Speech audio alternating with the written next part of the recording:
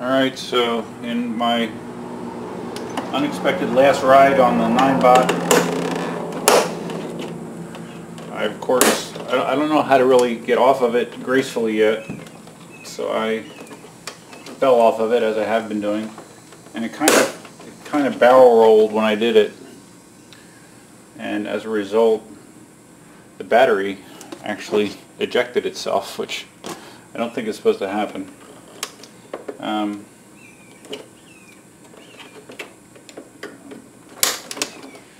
So I just looked very quickly how to put it back in.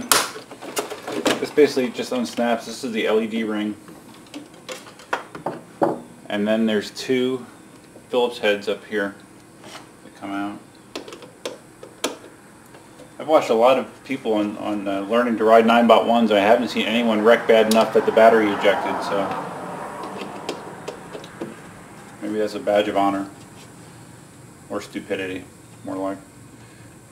Alright, so got those two screws out, so now you can go lift that up and out. And there you see the battery connectors.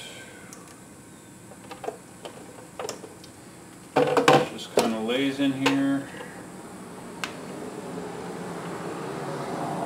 I have to reconnect these.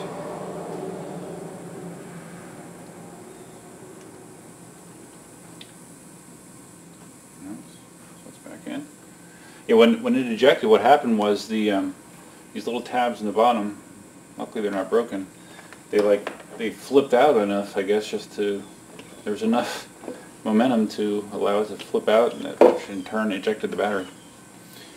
You can see how damaged this is. I've had this for less than 24 hours, and this is how damaged it is already. So once I get good at it, I'll probably be replacing the case, or I'll be getting a new cover for it or something. Alright, so let's reverse this.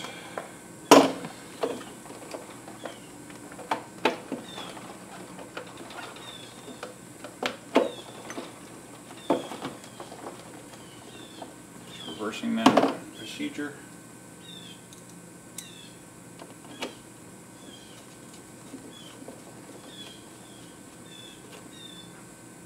My lower body is really beat up.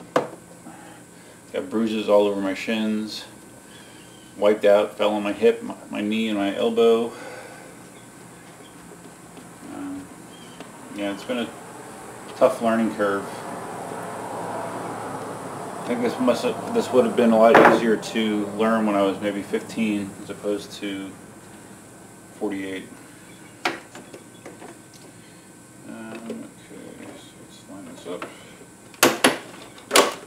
I think it just kind of snaps back in. Nothing too fancy about it. Yeah, alright. Okay, so it's back in, so now I should be able to turn it on and have it work, hopefully.